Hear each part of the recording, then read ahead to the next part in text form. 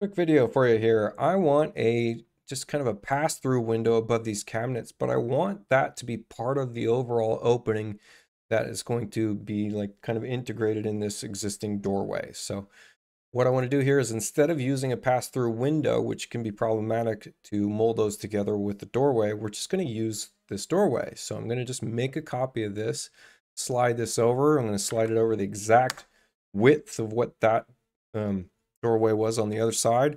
And then I'm going to go ahead and drag this up to what I need it to be. I'm going to use Tab or Enter to punch this in, 42 inches in this case.